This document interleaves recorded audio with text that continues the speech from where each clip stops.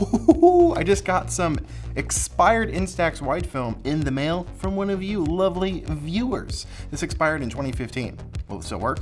Let's find out.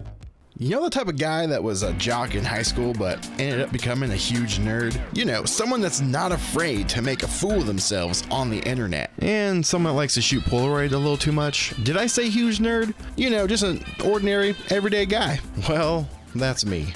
I'm just another Chris.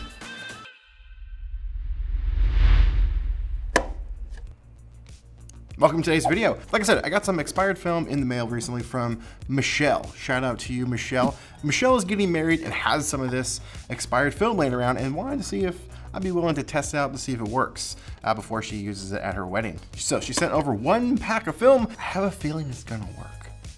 Fuji Instax film tends to be really, really good when it comes to expiry dates. It tends to work under some not so great conditions. Fuji really does have their stuff solid. This stuff is bulletproof. Any longtime viewer knows I love shooting expired film. Polaroid, Instax, whatever it may be. It's pretty fun. You just never know what's gonna happen. And the oldest Instax film that I have shot is 2017. So this is gonna be pretty interesting. If you guys wanna see any of the other videos that I have done on expired film through Polaroid and Instax, I'll leave some links in the description below. Now, let's head on out and see what we got. I have a feeling it's gonna work. I need to get better lighting in the equipment room, but I've got the film. Let's open it up and see if it works. This again expired in 2015 of March. Some of this older film, when you open it, has a funky smell. I've learned not to be right next to it. Ooh, it actually has a little bit of a stronger odor than normal. So we'll see what happens. All right, let's shoot some photos. Sun's in a really bad position. Everything's in shadow. Daddy days.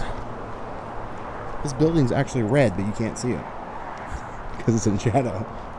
I haven't shot Instax in a while, actually, and I do love shooting Instax, but it's really difficult to have photos taken of yourself with this thing because you can't put it on a tripod. There's no remote shutter. There's no timer even on these cameras.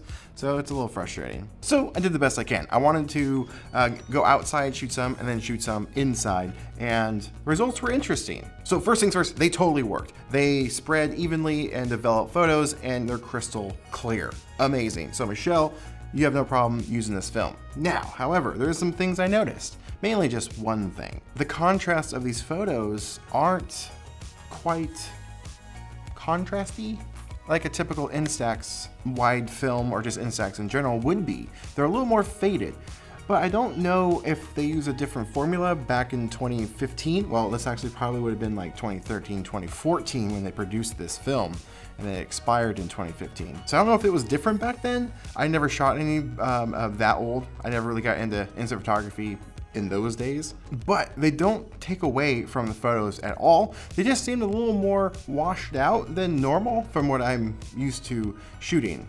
And when I'm outside, I always darken my shots. I always underexpose them because I want that beautiful blue sky. You can get some really, really deep blue tones, as they would say, using Instax photos. I love that. And I did that, but I wasn't getting the ocean-like deep blue colors. They're a little more washed out. Not bad though, they're still really, really good. But yes, it was like the wrong time for me to try and go shoot this video outside, especially with these photos, because everything was in the shadow because it was high noon, even though it's like 5 o'clock right now. The sun has just been sticking around a lot longer lately. So there wasn't too many options in my area because I'm actually in my new studio space and I'm kind of tucked away in a corner. And so there's not like a ton of opportunity for cool landscape shots where I'm at currently. So I got a couple of shots done and they came out pretty good. There's this one right here though that's a little interesting. It has some like what looks to be clouds in the sky. I don't know if that's the film problem because it's not on any of the other ones, but it could potentially be a lens flare from the sun being so high in the sky. I thought I was facing away from the sun, like the sun was behind me. But I don't know, that one is unique. I've never seen that before. The saturation is what I was kind of trying. Like for this one here, this is just my couch out front in the main lobby area, and this is a photo of a photo. I wanted to see the contrast, a little washed out still. It should be a little more colorful. This is being very critical.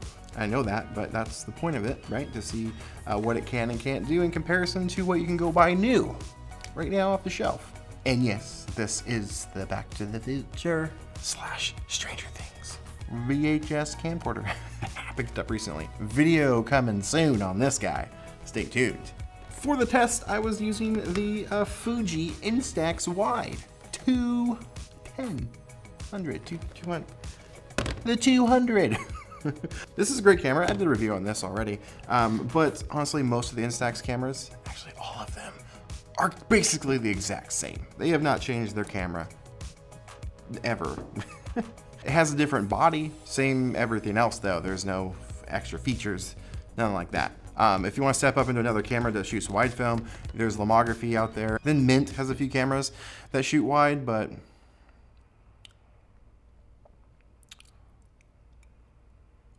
they're expensive. Really, really, really expensive. Framing with a Instax camera can be tricky, and I'd forgotten about how tricky it is. So some of these shots aren't quite aligned perfectly. But to answer the question, does it work? Yeah, they totally work. This stuff is totally acceptable. I think they're perfect. They're just not quite as contrasty, a little more saturated than I'm normally used to seeing, like I said. So I don't know if it's just a different format from back then, or the age has done that. I don't know. What are your guys' thoughts? Let me know in the comments below. Thank you, Michelle, for sending this on over to the P.O. box. Yeah, if you guys want to send me some stuff, I'll test it on out. Info is in the description. And also, I accept hate mail. Please, send me some hate mail. I'll see you in the next video. Now get out there. Make some art.